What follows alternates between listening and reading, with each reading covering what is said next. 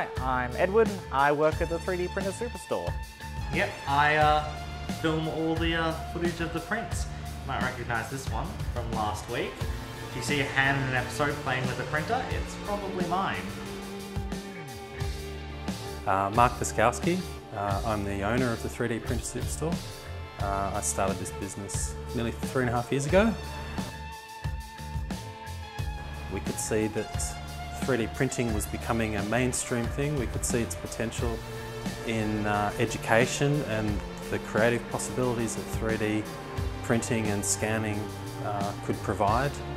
So we wanted to bring that technology to the forefront, bring it to the people, educate people. We're always trying to have fun, and if we're not having fun, we remind ourselves that, hey, we're here for a reason, and that's to enjoy ourselves.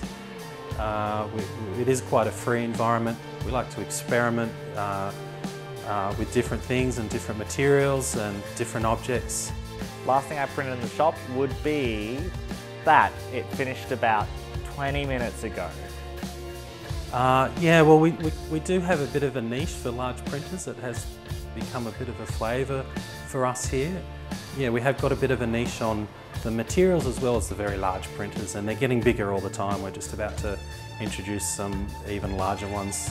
So things like full-size people is, you know, the scale of things that we can now do quite feasibly.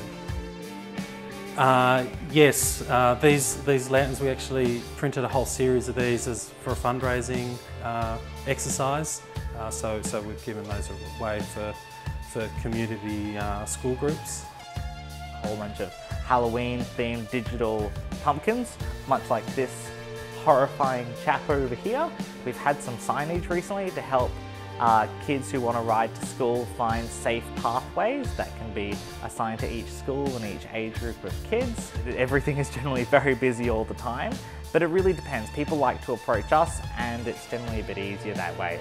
So yeah, we create the content for that and share basically what's possible with 3D printers and what 3D printing can do. You know, it's all about encouraging creativity as well, so creating competitions and things where people can realise their creative ideas is what we want to encourage.